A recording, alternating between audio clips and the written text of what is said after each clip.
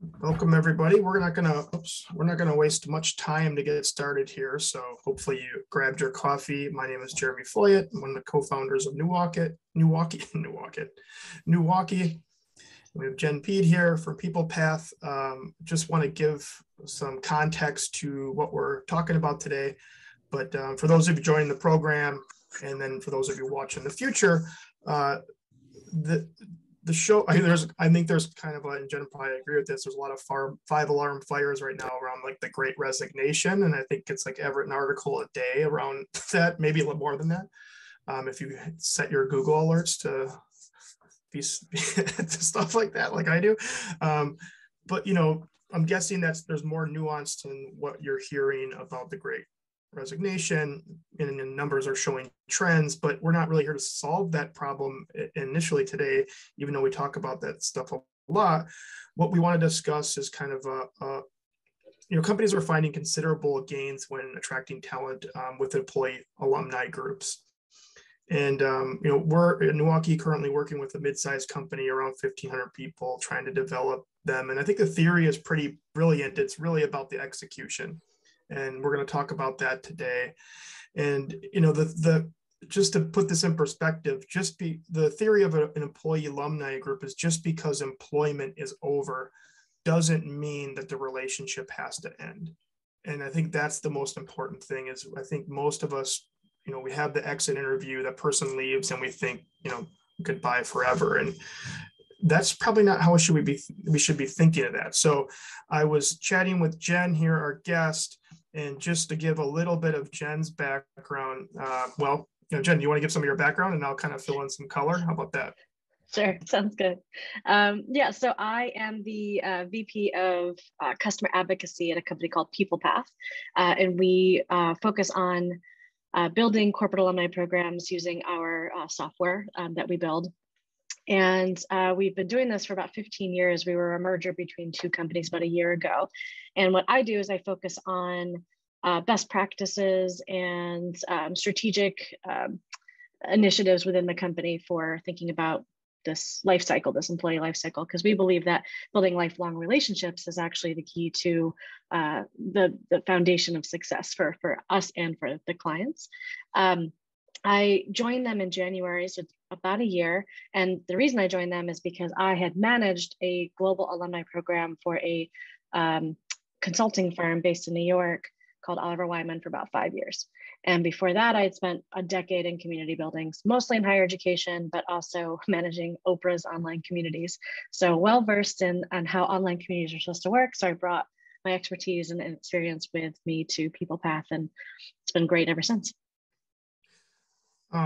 Cool. And let's just talk about the theory of these first before let's start way up here, and then we'll kind of drill into what everybody does wrong, because that's the best part. But like the theory of an alumni group for corporation might sound, if you haven't, maybe there's people on the call here who haven't are not familiar with them, but the theory sounds really good, right? Like it works for universities for donor engagement and people to build, give back to the university in many different ways, not just financially.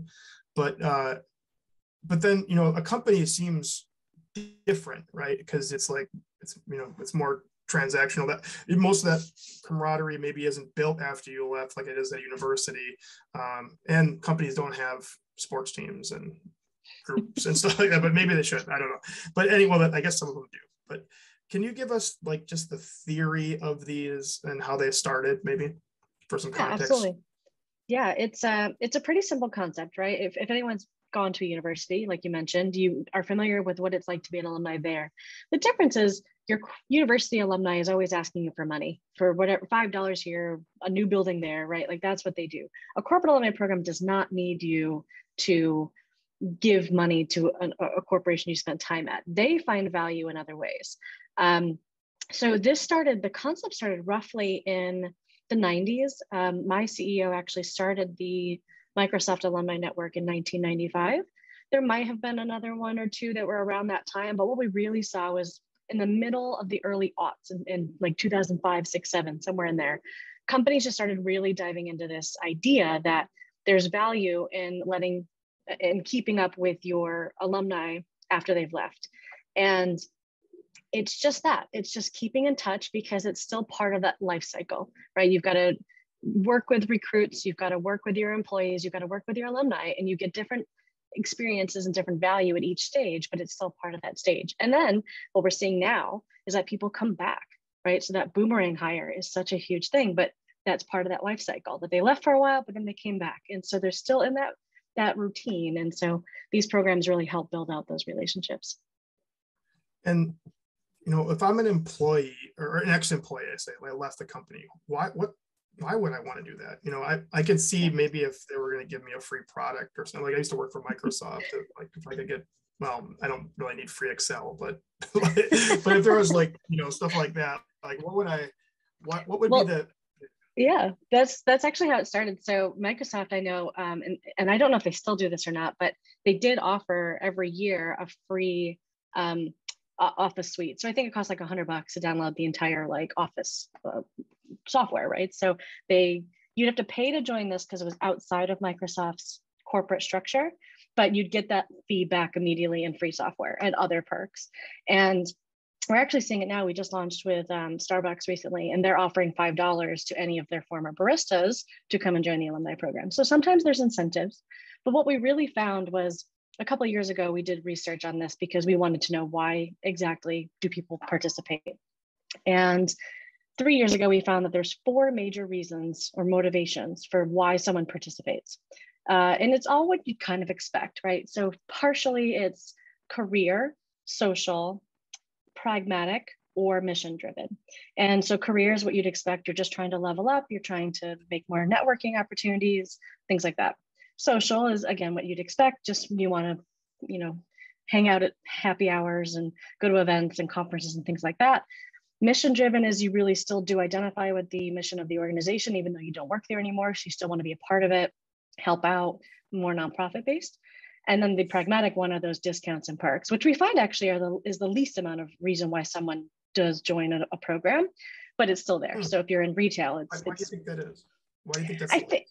I think because in the world that we live in the last 5 to 10 years, people have moved around jobs so much. We hear about the Great Resignation, the Great Reshuffle, whatever you want to call it. But I think because people are moving around so much, they realize the value of just keeping that network going, and the information that you might get from a former company or former connection is how you find that next opportunity. And so it's just, those are the number 1 and 2 reasons typically, but it changes depending on your organization. Yeah. Do you feel like that most companies, I'm kind of jumping around here, but do you feel like most companies start with like, what can we give them as far as like a product or a perk? Is that where everybody usually starts, and you have to kind of come back and go, it's not really about that? No, actually, I think it's happening more and more now because people are realizing that incentives help.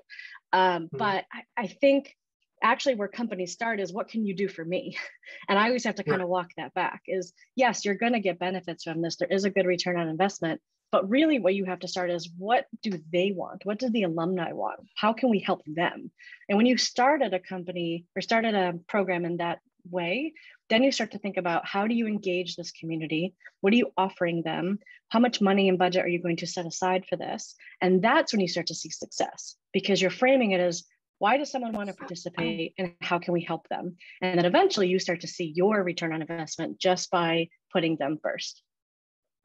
And let's just talk about why, like, there's probably people on the line here that represent companies that might be thinking about doing this. What is the benefit? Because this isn't short term, right? Like, you don't start one of these and also, wow, the talent is flowing in. And I realize sometimes it's hard to think about 10 years down, 5 years down the line of talent attraction. But then, you know, here we are 5 years later, and if you didn't think about it now, you're in the problem. You probably are. So tell the group the benefits of this. Yeah, absolutely. So the thing that we've researched over the last 7 or 8 years is a pretty consistent top 3 goals that programs have. It's talent acquisition, business development, and brand awareness. And there's a couple of others. Sometimes it's corporate social responsibility might pop in there sometimes, but those are the top 3 that we see always, every year, consistently. And talent acquisition is the one that I like to focus on the most, because I think it's the most pressing conversation as far as the Great Resignation. But if you started one today, you're not missing out on anything. If anything, you're starting today, it's the best time to start because people are interested in it now. It does take time to build a program. So an online community, no matter what it is, doesn't happen overnight. Even if you had a list of your ex-employees, it wouldn't really matter much because that list is probably pretty out of date. And so a platform is kind of your minimum requirement for starting a program. And connecting it to your systems is extremely helpful. I've seen programs do it without any kind of integrations or data and software, complexity. What do you mean by connecting it to your system? Sorry, yeah, good question. So, you have information in your HRIS system, like a Workday or something like that. And that's where you would know that you had 20,000 employees or however many you have. And that last bit of information, you probably are not going to have a personal email address after they've left. So that's what you need to have the program. But when you start to think about the connection of those two things, the HRIS to the platform, it's for anyone who leaves today. So that exit process becomes very, very important in that whole thing. All you need to do is collect a personal email address typically, and then they can be welcomed into that community. It's pretty simplistic, it's automated, and that helps you build that community into what you want it to be. You have to go kind of back and find all the older people that have left, which is tough, but it can be done. But connecting the systems help. And so, sorry, do you have a follow-up question? No, go ahead, keep going. Sorry. So, and then once a person learns about the program, like anything else, then they kind of get into it. They start, engaging with other people, with you, with themselves. You have to think about it from a programmatic stance. You need to create engaging content. You need to create opportunities for them to connect through events, things like that, and just make reasons for people to come back throughout their career. Yeah, I think when I've talked to a lot of companies about these or getting them off the ground, and what I think is this, the first initial thought is that the email list is the alumni, right? Like it's treated like if I just send them an email, that this will be the alumni group. And I think it's like you almost have to go through a community manager development with people in a way, because this is a community, and a community needs something from the employer. Like there's 100 billion companies that could send me an email, right? Like it's not, I don't feel like I'm attached to them either way. But if there's someone driving the community, and what have you seen or taken away from the need of still a person, and on top of a software to run these? Yeah, absolutely. So a platform, I would say, is minimum, and then it goes hand in hand with needing a full-time person. So one of the other things that we've studied is the growth of that over the last 7 or 8 years. And what we used to see was probably 85% of programs would have a full-time person. And now we see 98% of programs have a full-time person. So it is a quick thing that has grown, and so much so that a full-time person almost isn't enough in some cases. We're seeing now minimum of teams of 2 or 3, depending on the size, right? Like if you have a smaller program, you don't need more than one person. And a lot of times we see people doing split roles, which is also fine, but you need someone who owns it and can think about all of the engaging pieces throughout the year. Yeah. And let's just go, where are the best ones? Like if someone had to do some research on this, who's doing it really well as far as companies? Ooh. And then any of you know, like large, medium, and maybe even a smaller company too, so people can think about different scale? Yeah. I think as far as a large company goes, Accenture is doing it really, really, really well. They're huge. They've got a lot of investment in it as far as the platform and the team and the opportunities to engage, and what they see as a good return on investment. They've kind of figured out a lot of those aspects. So they've been around for at least 10 to 15 years. So they've figured it out over time. McKinsey is usually the gold standard in that same way. They do everything in-house. A smaller firm that I can think of, or a company, the Bill and Melinda Gates Foundation, I think they only have 1,000 or 2,000 people total, and I think the company's only 1,000 people. So it's just really well connected, really well done. And so size sometimes can be an intimidator for some people, but overall you just work at it, right? So if you start with either whether it's 500 or 50,000 alumni, you just chip away at all of it, right? The same way, interpersonal connections, really well done events and programming. And over time, you'll get people to come back. Well, also, if anybody on the line wants to pop in the chat or come off mute, you can ask questions anytime. Just maybe raise your hand or pop something in the chat, because if you're looking at building one of these right now or thinking about this, let us know. I think let's just go into starting one, right? Like, where would you start? The platform obviously is important, but I imagine you need to get buy-in inside of a company. Who's usually running these? What department's running these? Because I think, I know this sounds like a human resource thing, but I could see where that could maybe go wrong too sometimes, or like who needs to own this, I guess? Who needs to be at the table? It's fascinating because we did some research on this as well, that when you think about the goals, the brand development, the talent acquisition, and business development, you'd think brand would be marketing, talent would be HR, and business might be marketing or sales, right? And what we find is actually not that at all. So sometimes if your goal is talent acquisition, sometimes you're housed in marketing. If your goal is business development, sometimes you're housed in HR. Like, it's really all over the place. Sometimes what happens is companies decide who might be best suited to do a program like this and where the budget is going to sit. A lot of times budget sits in marketing because they have more than HR.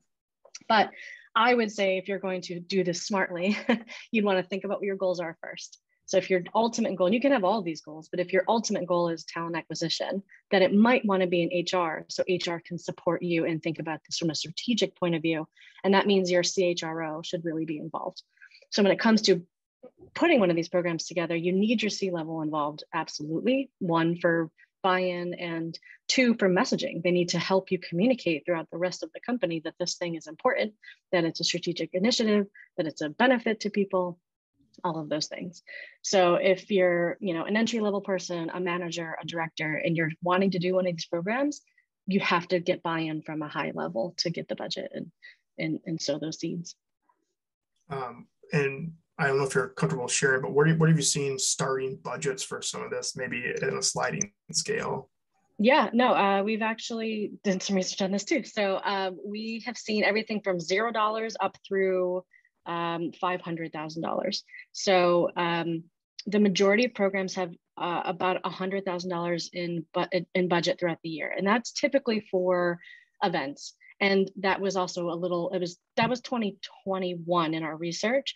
But I think that was kind of a holdover from pre-pandemic, where I think most people are going to go virtual now for a lot of their events, which is much cheaper. So I used to do one event in New York every year for our alumni that were all based there, which was about 3,000 people.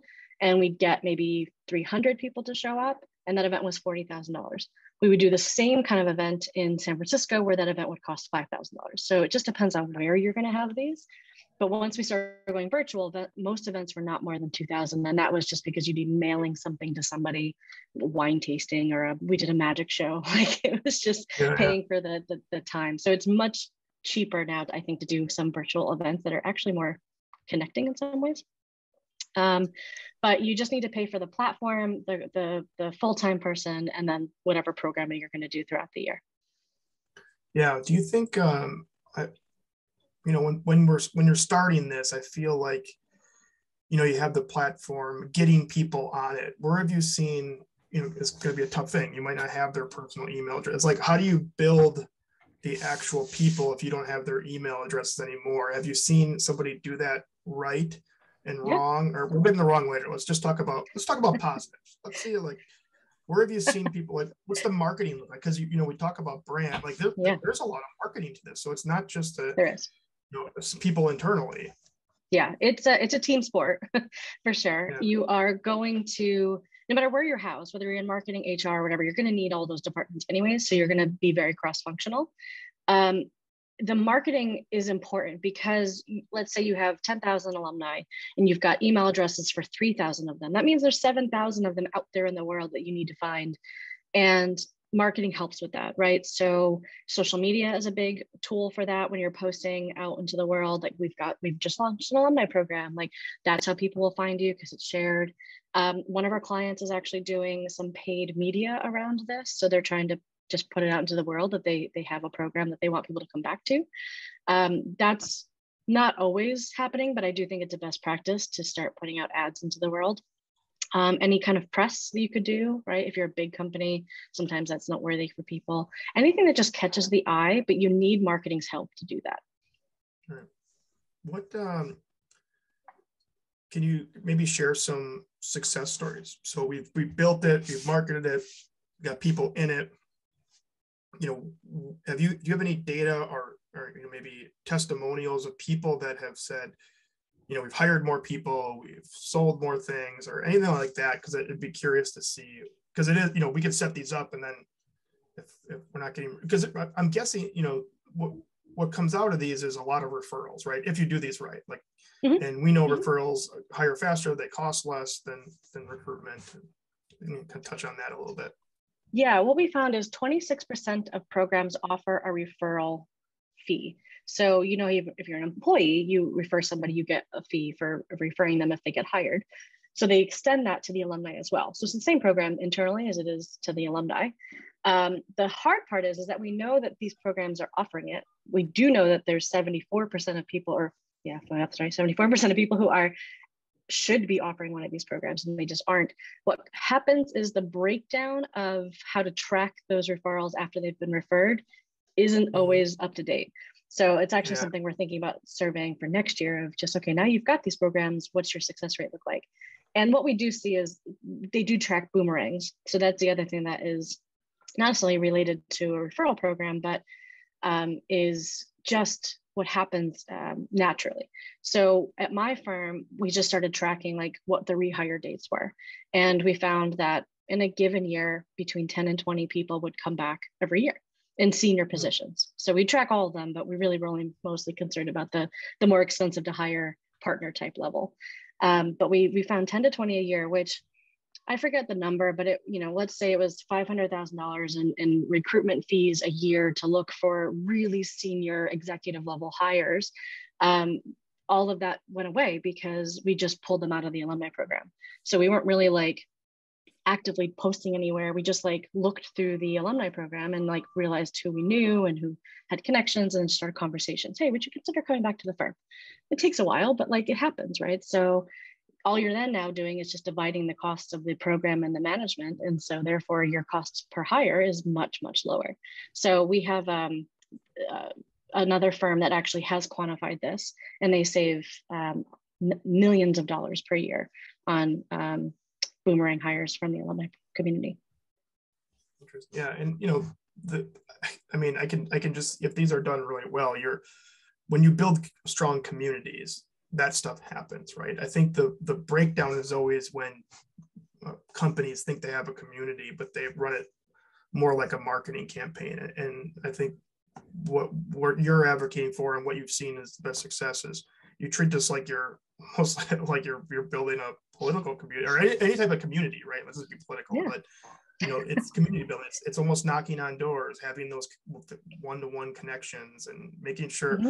One of the things that we always talk about at NEWaukee is like, how do you measure the health of a community? And some of the stuff we use is like monthly reoccurring relationships.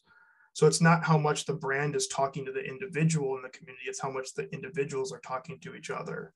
And measuring that is very tough, right? But a good community that's working is when people are meeting and connecting and building their own type of culture inside that community. That happens from connection. So it's a little, you could probably check through software, but, going back to like, good afternoon, Penny speaking. Oh, sorry, what was that? Someone raised their hand, sorry. A question? Penny, do you have a question?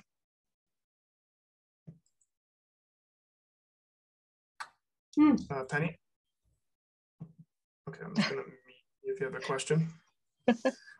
Let's talk about like tangible stuff. Like, what are these? Like, we talked about Accenture doing the gold standard. What are they doing differently that someone else isn't doing?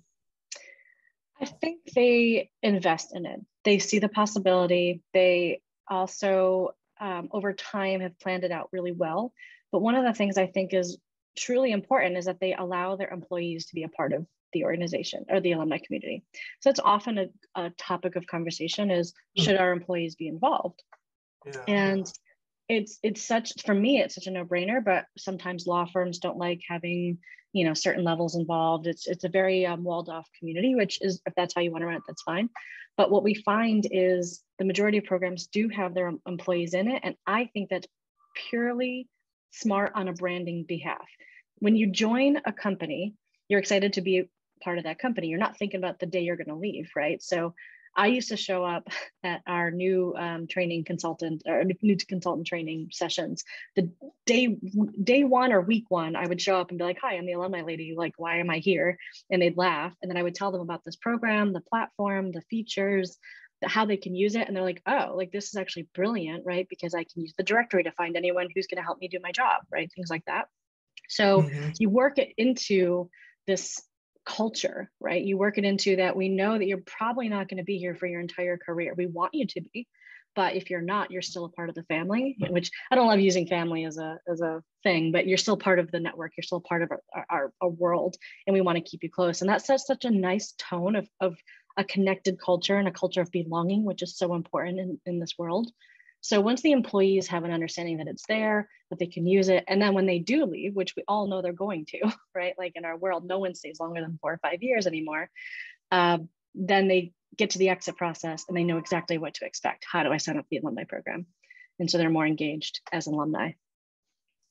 And so when people, you know, I could see the, you know, even from you know, one of the things that we've come across is that like 67% of people meet close friends through work, because obviously you spend the most time here. Now, you know, what is the future of that in a hybrid world? I don't really know. I mean, I imagine companies are either A, going to have to do a better job of connecting people across the company, or B, they're going to have to maybe invest more in people's communities so they can build, you know, camaraderie there. But I think the alumni thing is interesting because, you know, I can think of all the companies that I have left, and still, you know, when I see somebody that I haven't talked to in a while, I connect with them. But because we don't have that repetitious interaction anymore, we don't really talk. But if there was a, I guess it's like a soft landing after I leave, I can still connect. If the leaving was like mutual and, you know, great, I can still see myself engaging with those people, because when people leave a company and let's say they leave a big social group, and let's say they even move to a new city, that life stage change really contributes to a lot of the isolation that we see on the rise everywhere. And because of that change, it could be really lonely in a new city. And that's why you usually see people in new cities find an affinity around other people that are new to the city. Seems to be a thing that generally happens. So what do you think, I guess my babbling about statements, but the question in all of that is, do you see this helping that at all? Like that kind of, you know, beyond just the transactional benefits of starting one of these, is like the social benefits of them in a way. Absolutely. I mean, so I was in New York for 16 years. I moved to San Diego just before the pandemic, actually. And I was remote with the company. And I thought, hey, let's use the network and see who's here. And I was able to find a few people that were here, which was pretty exciting, right? So yeah. It's the directory is by far one of the biggest features. It's usually one of the top 5 features of value to alumni for that reason. I do think that it will play a big role. I also think that as people leave more companies, like I leave a company every few years, I'm sure many on this call have left a few times in their career, you start to rack up former companies. And so you'll have multiple communities. 16 alumni groups. You might, honestly. Yeah. So I do think that's going to happen more, which is why I think now is a great time to start a program, because you'll kind of get in on an early wave of things. But I think 10 years from now, you'll be in probably 4 or 5 different alumni groups in your career. Are you seeing, you know, imagine you're seeing a growth just from your growth of alumni networks. What are you seeing as growth? Because I'm seeing a lot of, we're in the Midwest. I don't see as much of this as I do in like the coast, as like chief community officers and these kind of alumni groups. But are you seeing a pretty big uptick in people starting these? Yeah, actually, it's funny because I think in your post, you posted something like Nike and Google, and I forget the third one, but all of those, yes, they're headquartered in New York, but they have offices all around the US and the world, right? But they actually have such a need from alumni themselves to do it, to connect and be part of an alumni community. They actually have all started their own. So Nike, actually, I was just talking to recently, they launched this summer, and they're doing it completely aside from the brand. They're trying to get the brand to help sponsor and be a part of it, but they're doing it on their own, and they're doing membership. So it's such an important thing. And especially as people move around, as you kind of just mentioned, right? And then we kind of decentralize from some of the cities, I think this will become much more important. And, you know, my program was global. We had 60 cities. So yeah, I was based in New York, but we were in all around the world, and smaller communities and smaller places, but locally driven. And that it was huge everywhere.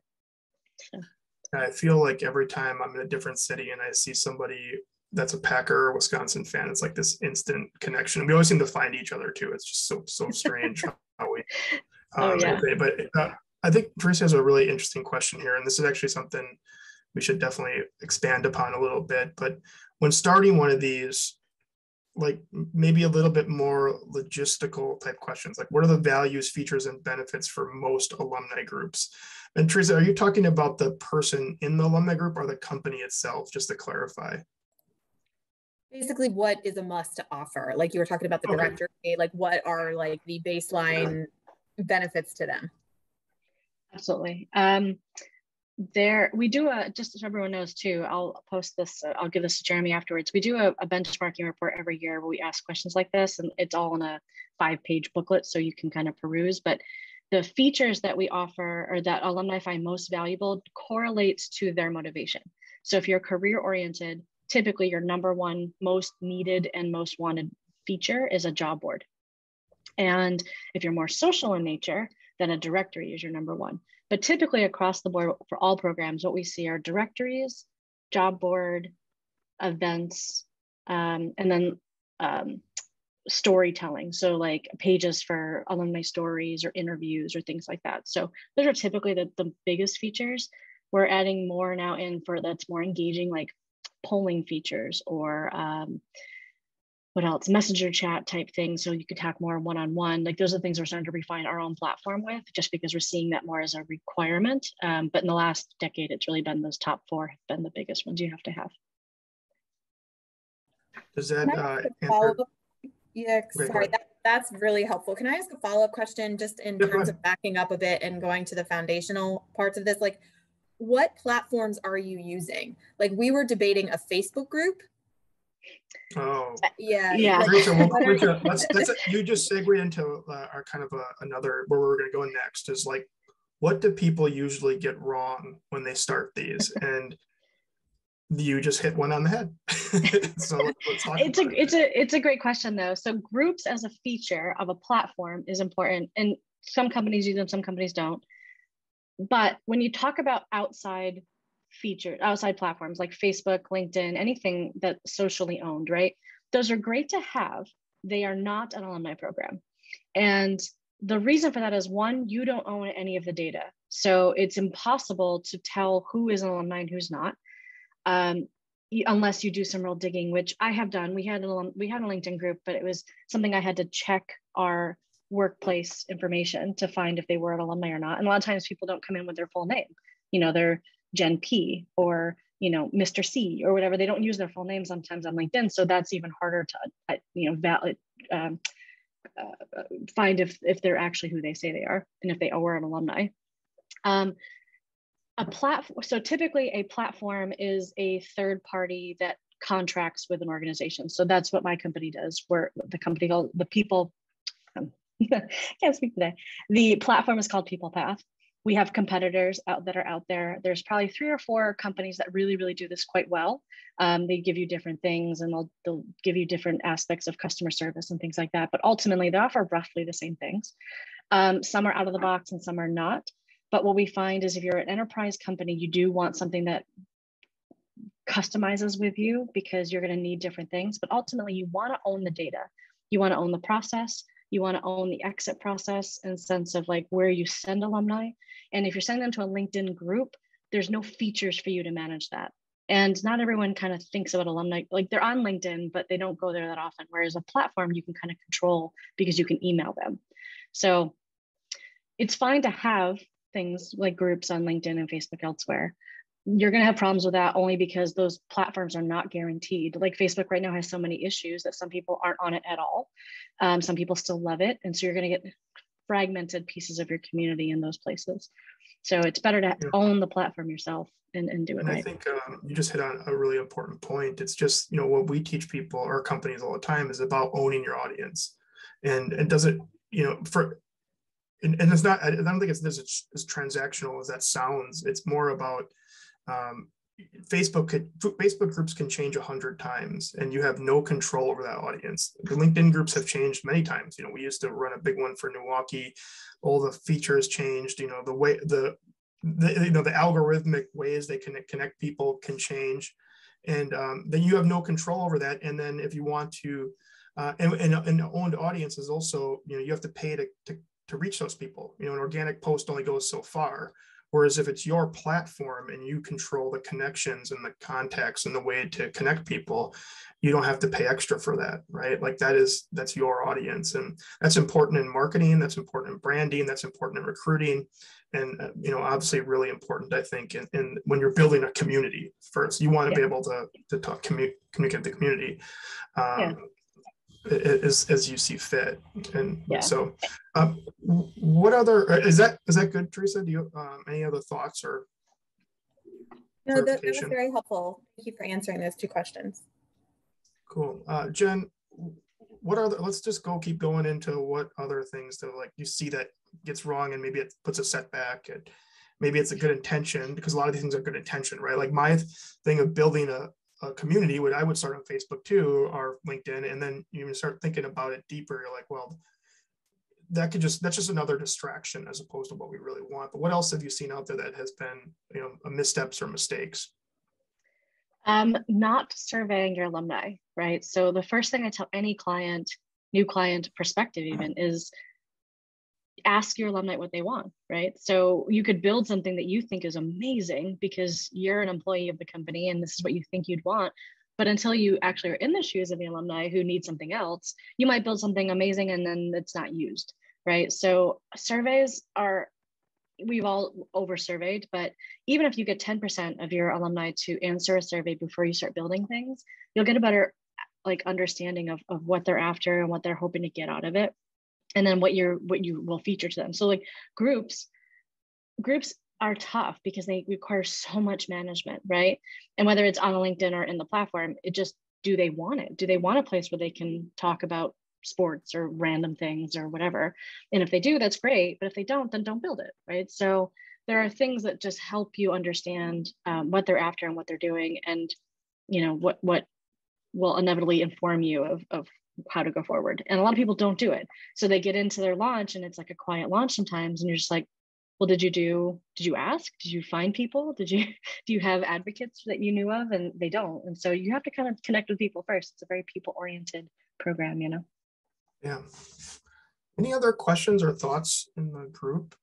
Otherwise, I can keep rattling off all my thoughts and questions. Got about 5 or a couple more minutes. I'm also curious if anyone here, are people in the audience looking to start a program? Do they have programs? Do they manage? Yeah, maybe pop in the chat if you're in one or starting one or doing research right now. Probably why you showed up. If you are, you can pop that in the chat, and we will continue if you want to think about your question or you had one and you forgot it. I'm curious about the programmatic side of this. Obviously NEWaukee builds a lot of experiences for customers and clients, and we're really into the what's that experience that we're offering people to connect and delivering that promise of engaging people. What have you seen that's worked really well as far as programming, actual, I could see a lot of people doing workshops, but for me, I always think do I want to see a workshop on Microsoft's products? If I worked at Microsoft, No. It can't be all about them, I guess, is where I'm going. Right, what have you seen? interesting or a successful? There's a time and place for that, right? So alumni can also be a really interesting feedback group. So if you have a new feature of a product you have, then invite them to that and be like, oh, it's no one's seen this yet. We just want to get your feedback. People love that, right? But other than that, I don't think like shelling out and selling like your products are what people want.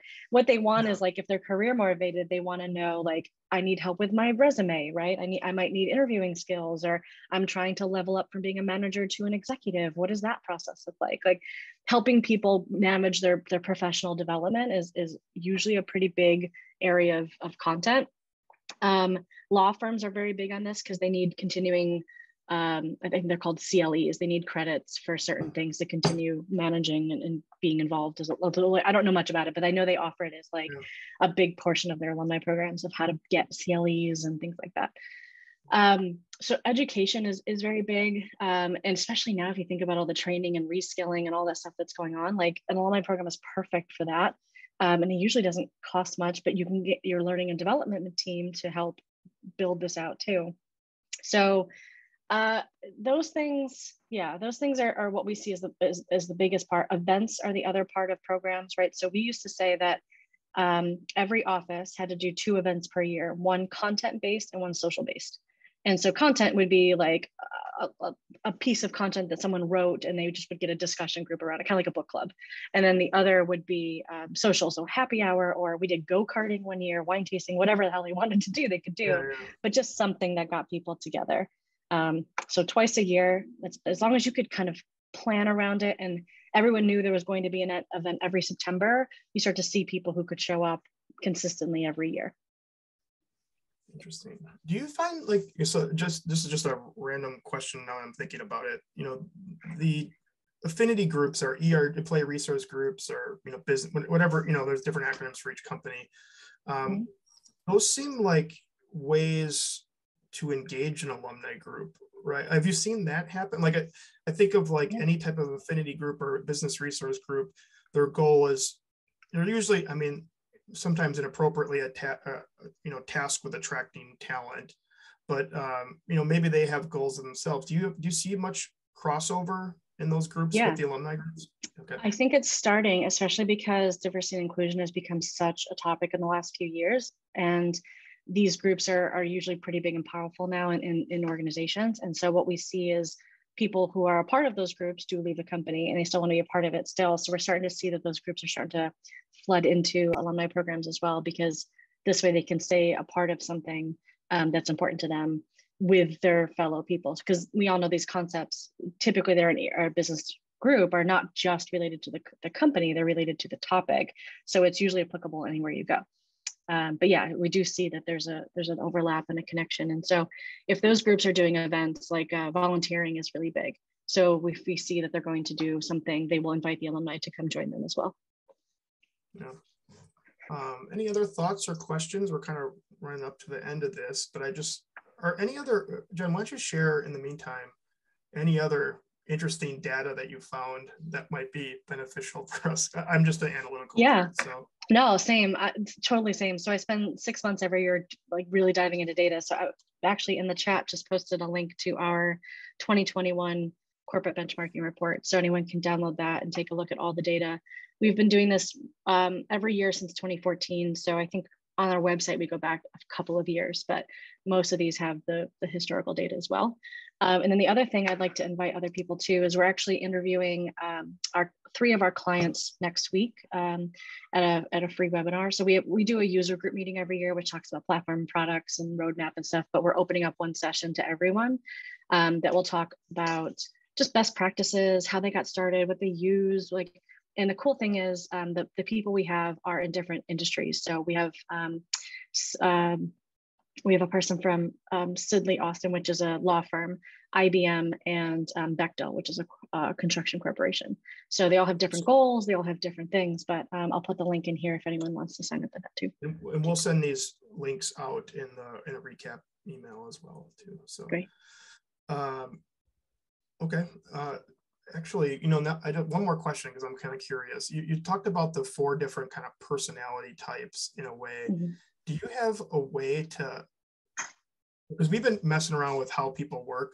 So, and from a personality, we can kind of predict if people are better working hybrid, remote, or in person, like where they would find that energy and be productive and be successful in that environment. Have you found a way to kind of figure out what type of person, maybe assessment based, or maybe some kind of sentiment analysis based inside the software, to identify that as like, is this person? Not yet. And the tough part, I would love that. And so if you crack that nut, let me know. We'll work on a partner or something. But the hard part about this though is that when it's not like a personality, right? Where if you're career minded now, you're always career minded. It changes with your life, right? So like you might be career minded in your 20s because you're still kind of starting out, but you might be more social minded in your 30s. And you might be more pragmatic, in your 40s or 50s, right? So age has a thing where you are in your career impacts this. It changes depending on your life changes, right? So you might have an amazing job that you don't need the alumni for 10 years. Then all of a sudden you start to like itch and want to go somewhere else. And all of a sudden you're going to think about the alumni program. So now you're going to need to come back and you're now more focused on something else. So it's very transactional, and that's part of what we understand. We don't think that people are going to come into these programs every day, all day, like you would on Twitter or LinkedIn or something, but it's whenever you need it. Like maybe that's a good question, a final question then. Like what is engagement like? How, are you seeing, people once a month are getting involved in these? Is it like, what's a pattern of engagement? It depends on your input into the system, right? So if you're putting engaging things into the system, like if you have an event every single month, then you'll see people show up every single month. If you only do something once a year. Maybe rephrase that. Are you seeing the people that are in it for the social reason are more engaged than people that are looking, like you said, looking just at a job career page? Yeah, so like I said, I can't tell you in any of our communities that one person is career minded or social minded. So I can't track like why or how they do anything. But basically the percentage of people who do engage is pretty high if you feed it, right? So like I'd say probably 20 to 30% of your alumni community inside the platform that's registered is probably active if your program is engaging to them. So yeah. Cool. Okay, well, if there's not any other questions, we will wrap up. Again, we will send out the recording and we will send out these links in that recording. And I thank you everybody for coming in. And Jen, thank you for your time. Appreciate it. Stay in touch as always. And maybe I'll crack the code on the software. We'll see. Let me know. Okay. Take care. Have a good day. Thanks, everybody.